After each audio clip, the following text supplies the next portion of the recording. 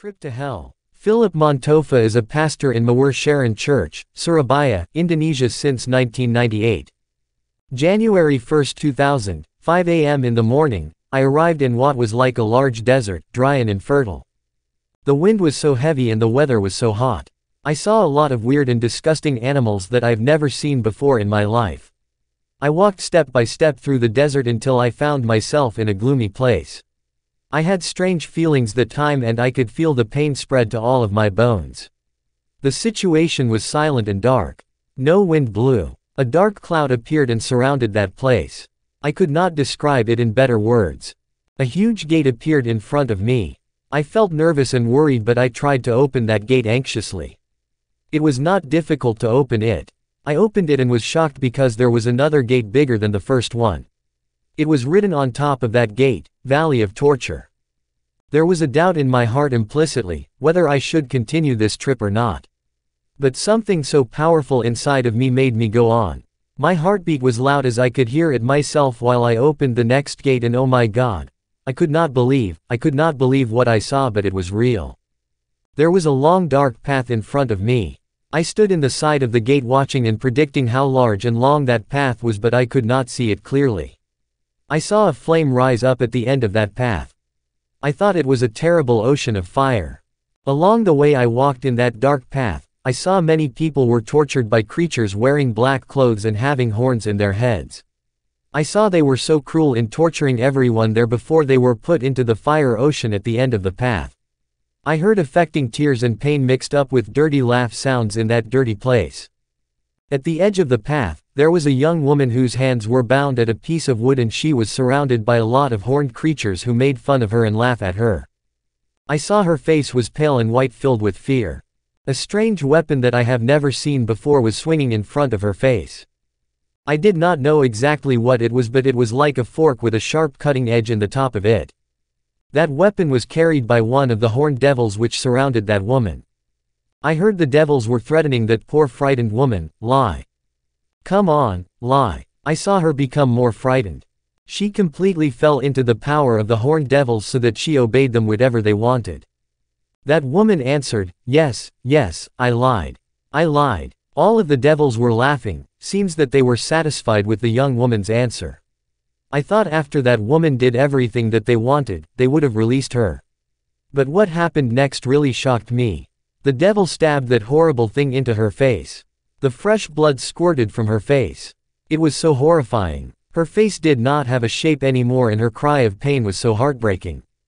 Stop. Stop it, I yelled. But strangely, they could not hear my voice. Even more, my appearance seemed invisible to them. I felt disgusted for everything that I saw, but there were a lot of other views that surprised me and made me shocked. Then, I saw a man whose hair was burnt, only rotten skull remained. There were unburnable maggots coming out of his skull cavity. He was lying and carrying from the end of the path not far from the fire. I thought that they tortured him for a long time. His body was burning and his flesh was melting because he was lying near the hottest fire ever. The devils who carried him were laughing at him. There was nothing he could do besides surrender himself to them. He was dying, but he could not die. He looked like having terrible pain, seemed he wanted to say something for mercy. One of those devils said, "Come on, masturbate. Masturbate." That man while shaking answered, "Yes, I masturbate. I masturbate." Ah! He was screaming and a lot of maggots came out from all of his body, so many. I felt disgusted when I saw them. Even when I heard his screaming, it was so horrible. There was more screaming and commanding that I heard. Come on, drink, drink, gambling, deceive. And those devils were laughing and enjoying the moaning of pain and tears, as they were listening to wonderful music. I was afraid to walk in through that path. I only saw as far as I could, and I was sure there was more kind of tortures at that place, which is more appropriate to be called barracks of torture. I found a view that made me really shocked. There were many righteous and religious people there. I did not believe it, but I did not have the power to deny all that I saw. I heard all their screaming when they were being tortured. They cried out for God, "God, help me. God, was I not always together with you? You taught us in our towns and I served you, Lord." They were begging to God, but salvation had already been closed for them, till I heard they abused him. My heart was breaking when I saw it. After that, I was at the top of the horrible situation. I could not continue that journey anymore. And I believed if I continued this journey, I would have been dead. God, I cried, please bring me out from here. Please, God. All of these were a vision, a horrible vision, a vision of hell. I was so happy when I found out that I was at home, even though after that I got ill for a couple of days. All of my bones and pivots were hurt, I suffered stomach disorder and got shocked day by day. I prayed to God and wondered what it's all about, what He wants through my experience. God gave me an understanding and a deep burden for the people around me. God wants me to tell you what happened and will be happen to everyone living in sin.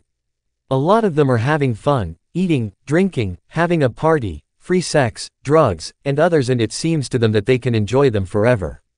They do not realize that hell and the horned devils are waiting for them. They are the next victims. I know that God really loves you. This vision that was shown to me is proof that He's still giving you a chance to repent. Trip to Hell. Philip Montofa.